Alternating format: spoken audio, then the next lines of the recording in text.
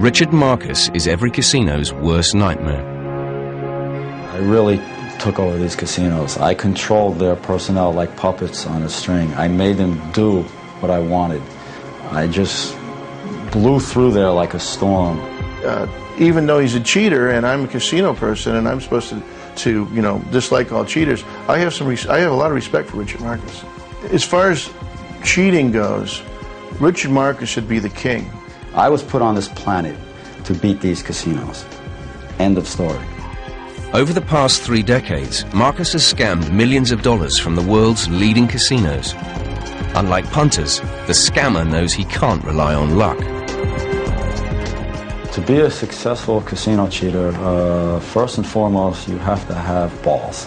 A good smile from time to time helps, because you want these casino people, when you're robbing them, or I shouldn't say robbing, when you're cheating them and swindling money out of these casino people, you want them to like you while you're doing it. Marcus began not robbing the casinos in 1976 while working as a croupier in Vegas.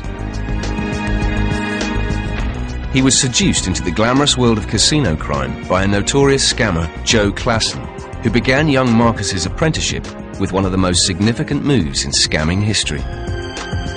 Once I was on board with Joe and his team, they taught me basic pass posting. Pass posting is a term that refers to putting a bet down on a winning number, on a winning decision after the decision has been made. It's actually a racehorse term. It comes from the practice of betting on a horse once it's past the post.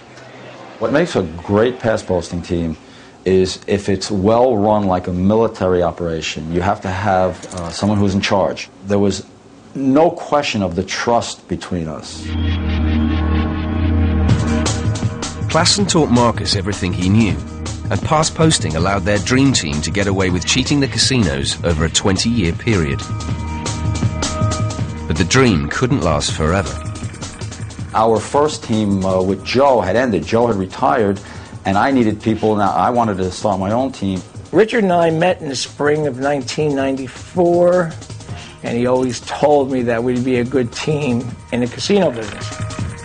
I always been around gambling, doing scams, doing cons, and making money gambling, finding the best possible way to cheat in any game there is in the world and perfect it. Within weeks, Marcus's new team was pulling in up to $100,000 every weekend.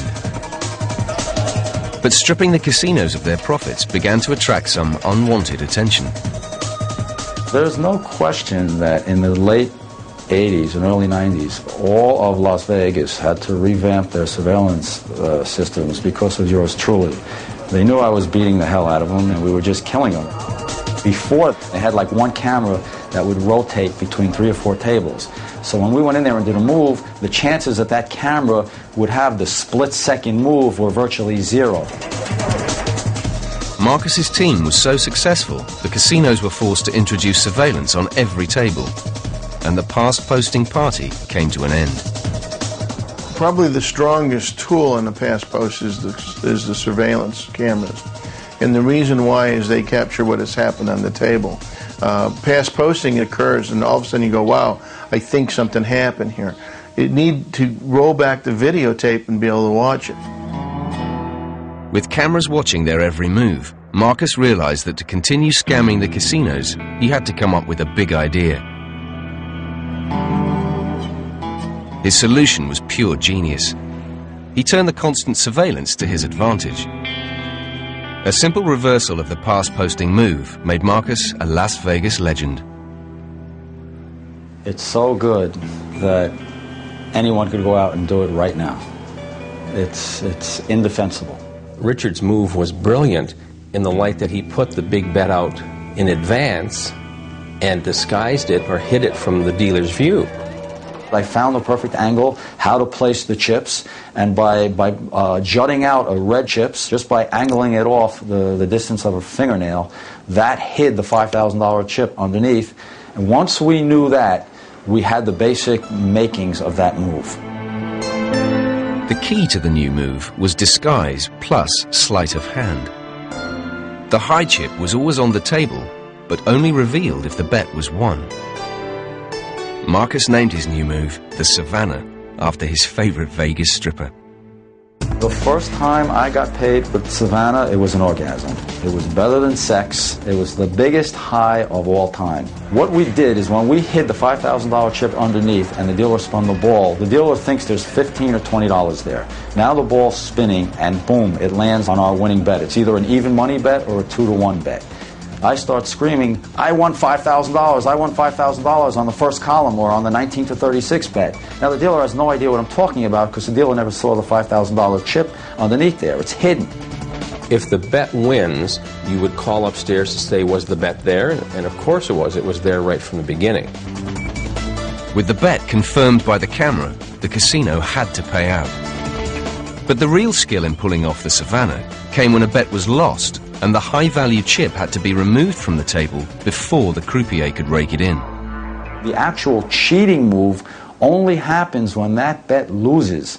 And when that bet loses, I just go out and I rake it right off. And when the dealer called me raking off the chips and said, hey, sir, put that down.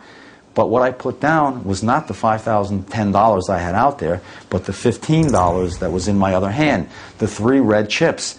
But since the dealer never saw the $5,000 chip and thought that the bet was $15, he is satisfied that I put back what was originally there. Over the next 4 months, Marcus and his team scammed an estimated $2 million using the Savannah. Savannah is my favorite cheating move in the world because it's just so much money to be made and so simple and very low risk of going to jail. We would, on Friday to Sunday, make an average of $50,000 to $60,000. Probably the most we made in one night in the one casino, maybe $120,000. Although the casinos knew they were losing money, they were baffled. The only way we could combat Richard Marcus, to be honest with you, is just refuse to pay. Because he was getting away with it so successfully that we really didn't know how to stop it at the time. So Marcus went global and worked the Savannah at casinos all over the world for the next 5 years. By the year 2000, he'd made enough money to retire from the scamming game forever. I finally decided to give it all up, the Savannah and cheating. I'd made enough money. I was getting tired of traveling, and I really wanted to write a book about it.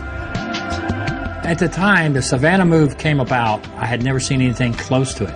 Richard Marcus is probably one of the best cheats I've ever encountered. I would say I'm the best cheater of all time that is known to casinos, and I'm also the only major cheater that has never been arrested or charged with any gambling crime. Richard Marcus's simple but elegant Savannah is without doubt one of the most infamous scams in gambling history. It earned him more than $12 million, the equivalent of almost £7 million, and allowed him to retire from scamming very rich and very smug.